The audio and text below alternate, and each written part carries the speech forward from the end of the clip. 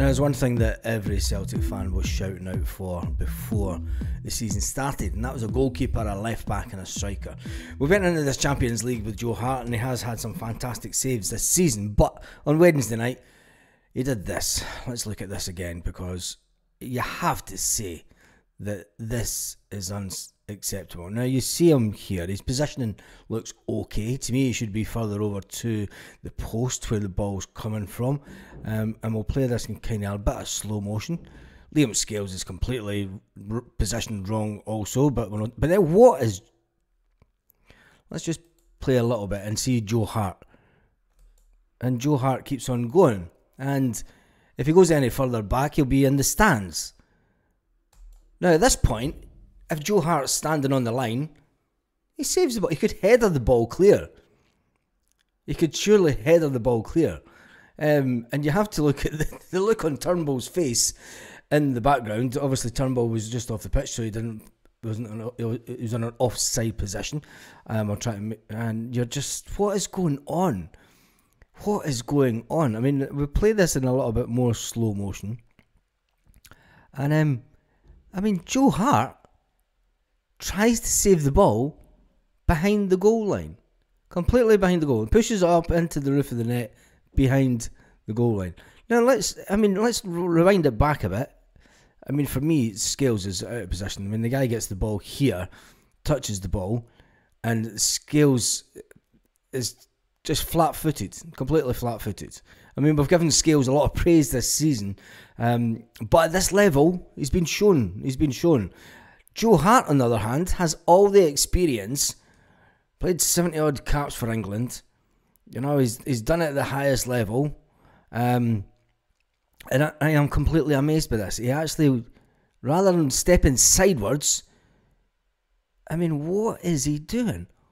What on... At this point, when you hear... Joe Hart must see in the peripheral vision of his eyes that he's over the goal line. I mean, if he's in this position here, I don't know if this cursor's shown, but if he's in this, if he's 3 feet forward and over the line, he's got a great chance of saving this goal. And it's like, what is he thinking? What is Joe Hart thinking? Is it time to drop Joe Hart? Is it time to give Benji Siegrist a chance at Celtic? Is it time to let Scott Bain, that's just been given a 3-year extension, is it time to play him against Aberdeen? Tell me your thoughts in the comments, because this one is just one of the most unbelievable things that I've seen any Celtic goalkeeper do. And I mean, it was the opposite side of the pitch from where I was on the day of the game, so you didn't see how bad this was. And I've got to say, I mean, even when he kicks the ball here, if Joe Hart is in line, is on the line, he's saving this all day long. Never mind talking about the position on Scales, because Scales has let the boys turn them, and he's not even turned them. I mean, Scales has moved far too late. Rather than moving forward, Scales has stepped to the side also. You know, and if you see it there, I mean, Scales is unlucky. You could say Scales is unlucky and he doesn't get the ball. But even if it did come off, it would have deflected higher into the net than what it already did. But, I mean, there's every chance that Scales could have let that go out. But when you look at Joe Hart's positioning, is it time? Let's talk. Let's be calm about this. Joe Hart has been an excellent servant for Celtic. Joe Hart would be an excellent member of backroom staff, but not by that video. Not by that video. Joe Hart hasn't signed a new contract yet. His contract is up at the end of this season. And when you're playing like this, I mean, it actually pushes it up. And it's unbelievable. And Turnbull must be thinking, what are you doing, mate? What are you doing? Tell me what you think about that in the comments. Is it time that Joe Hart is dropped to let maybe Benji Siegrist get a run in the team? Does Benji Siegrist really want to be at Celtic? Because there's rumours that he's not even trying that hard in training. He's happy just collecting the money. Tell me about Scott Bain. Is Scott Bain, if we go back to Scott Bain, then it's just, oh, hell's going to break loose, surely. Celtic need to make a massive investment in playing staff the next transfer window. We needed a keeper in the summer. We knew we needed a goalkeeper in the summer. We need to now go out and get a goalkeeper that is a lot better than what we have. Is it the fact that we should have spent the money on the Croatian lad during the summer? Tell me your thoughts in the comment section. Now let's get back to Liam Scales. Liam Scales reckons that Celtic need to be more street smart like Atletico Madrid in the Champions League. Brendan Rodgers' side were completely annihilated the other night with a full quota of players in the Champions League. But 3 red cards over the 4 games is and the dismal, absolutely terrible, shocking, embarrassing performance in Spain has led to Scales coming out in his wisdom saying, it's frustrating. I think with 11 players on the pitch we started the game quite well, said Liam Scales. I know we conceded earlier before the red card, but I thought we had quite a lot of the ball. Definitely would have been a different game with 11 men on the pitch, says Liam Scales. Scales also believes that we need to learn from the animated reaction of Atletico bench when Maida is tackled if initially booked before VAR intervenes. Scales says, honestly, the way I see it, the way they react, the way their staff are up off the bench definitely doesn't help VAR. It's European football. Liam, you're just a young lad that a couple of seasons ago, you were playing in Ireland, and at a lower level. We need to really, and this all goes back to what I was talking about yesterday, it needs to be the case that we need to bring our own young players in. And if our own young players are sitting on the bench that's coming through the system, at least they know they get a chance.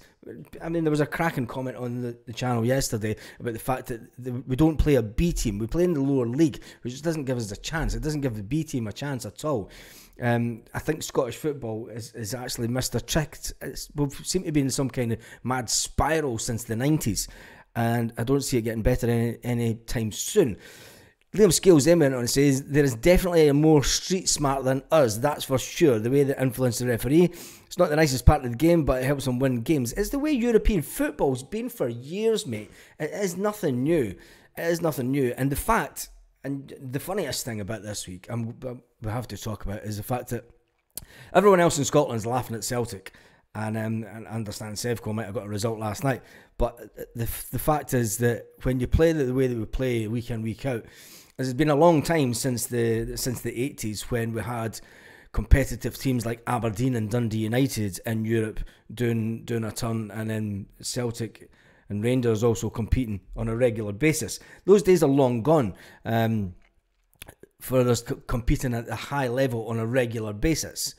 And I think something really needs to be done within the Scottish game. I don't know, that's a conversation for a whole new day. But Liam Scales says the manner of the defeat led to some soul searching amongst the players, and it's led to some soul searching amongst the Celtic support about the level of European football that we're at. Scales pointed out that they had drawn with Atletico 2 weeks earlier, and I think we've seen all the alarm bells ringing with that. I think there is a level, it's just naivety and pure decisions, says Liam Scales. So that's naivety, that's inexperience that the manager spoke about. Liam Scales is talking about being naive in Europe. Is that the thing that you really want Celtic players to be talking about? The fact that they're naive in Europe. Should we now be thinking about bringing in players? And I have said this before on this channel. I said we really need to bring in players of a European pedigree. There's no use bringing in players, and all respect to the guys that have came in from Japan and everything, but they don't play in Europe on a regular basis. Liam Scales in his career hasn't played in Europe on a regular basis. He's had one game from Ireland, and he's done quite well at that. But we really need to be thinking about the way going forward is bringing in young talent from Europe. If we're not going to create our own young talent, and seems to be the way that Celtic are going just now. I mean, we're now years down the line. We're going to invest in this new training place at Barrowfield that's going to be for the women and the young team. I mean, when are you going to get a return for that investment? When are you going to get a return? We should have been in the position where we're having a return on an investment for the youth squads on a regular basis, but it just doesn't seem to be happening. Liam Scales says the same with Feyenoord at home. We were doing well in the Feyenoord up to a couple of red cards. That was away from game.